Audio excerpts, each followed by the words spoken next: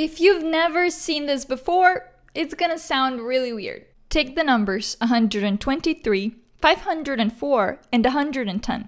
Are these numbers divisible by 3? Well, there's a clever way of checking it. Let's try it with 123 first. The sum of its digits is 6, such that 3 divides 6. So, this implies that 3 also divides 123. Indeed, 123 divided by 3 is 41, which is an integer. For 504, the sum of its digits is 9, such that 3 divides 9. Therefore, 3 must divide 504 as well. Indeed, 504 divided by 3 is 168, which is an integer.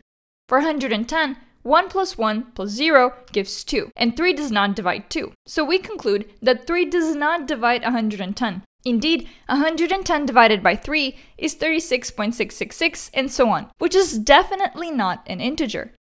Okay, let's try to generalize this result.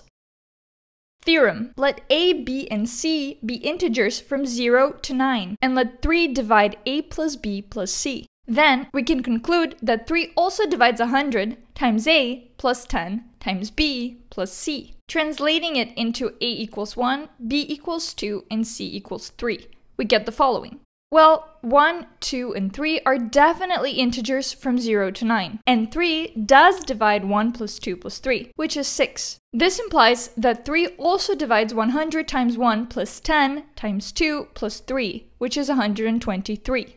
Let's prove this theorem, but instead of doing it directly for 3, we'll first consider a more generic version of it for some natural number n. If you're enjoying this video, do not forget to like it and to subscribe to the channel. Also, please support us becoming a member of the channel. It really helps Sophia and I to make the best videos possible, and also to publish more often what you guys asked us in the comment section.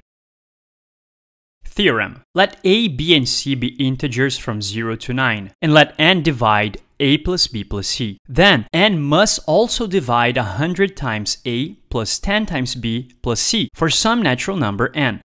A discussion, not a proof. We know that n divides a plus b plus c, which implies that a plus b plus c divided by n is an integer. As a consequence, we can say that a plus b plus c divided by n plus the sum of these two terms in red is an integer if and only if this sum in red is also an integer.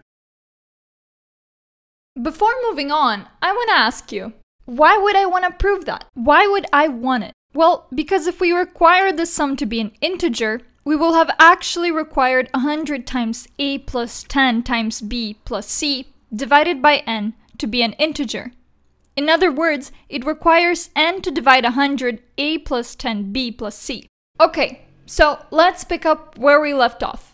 So, this is true if and only if 9a over n plus 9b over n is an integer. Now this implies that 9 times 11a plus b divided by n is an integer, which does not imply necessarily that n divides 9 or that n divides 11a plus b. But one of many possibilities is to impose the condition on n such that it divides 9. Again, there are many other possibilities here other than that, but in the video we just want to focus on this one. Let's just ignore them all for the purposes of this video. But hey, if you find some interesting results out of it, let us know in the comment section below. Also, don't forget to check the PDF link in the description, where we show in detail all the proofs and calculations in this video. Remember, the only way to actually learn math is by understanding each step and then trying to reproduce it by yourself, independently. Let's get back to our result now. N equals 3 or n equals 9. Indeed, this theorem is valid only for 3 and 9. In the base 10 system, of course. Just out of curiosity, let's try it out with n equals 9.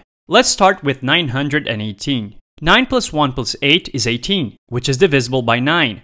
So we conclude that 9 divides 918. Indeed, 918 divided by 9 gives 102, which is an integer. What about 109? The sum of its digits gives us 10, which is not divisible by 9, and thus neither is 109.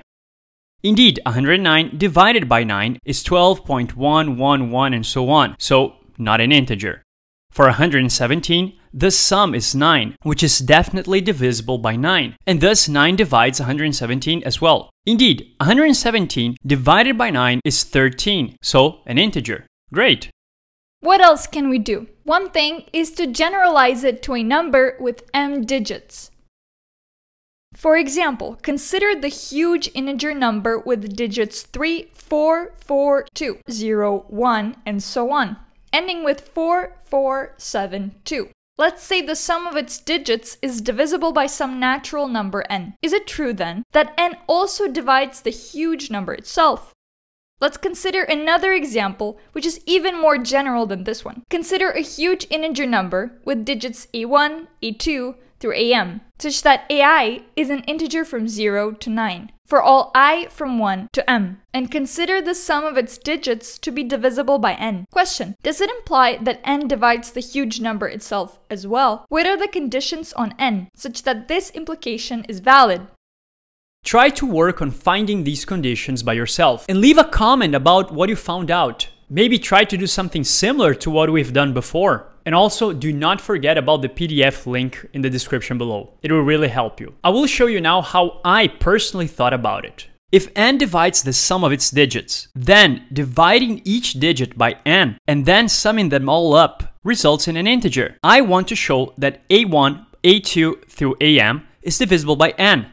In other words, I want to show that a1, a2 through am divided by n is an integer, which is true if and only if 10 to the power of m minus 1 times a1 plus 10 to the power of m minus 2 times a2 plus and so on until 10 to the power of 0 times am, all of it divided by n results in an integer number. In other words, I want to use the fact that the sum from I equals 1 to m of 10 to the power of m minus I over n times ai is an integer.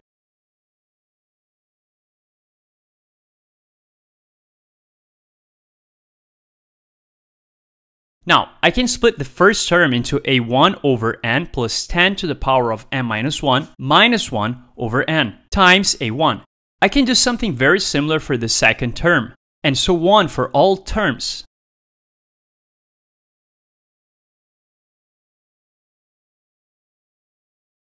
Which is equivalent to writing the sum from 1 to m of ai over n plus all the remaining terms, which is an integer number. Now, I can rewrite these remaining terms with numerators that are numbers composed of digits of 9, as you can see in red.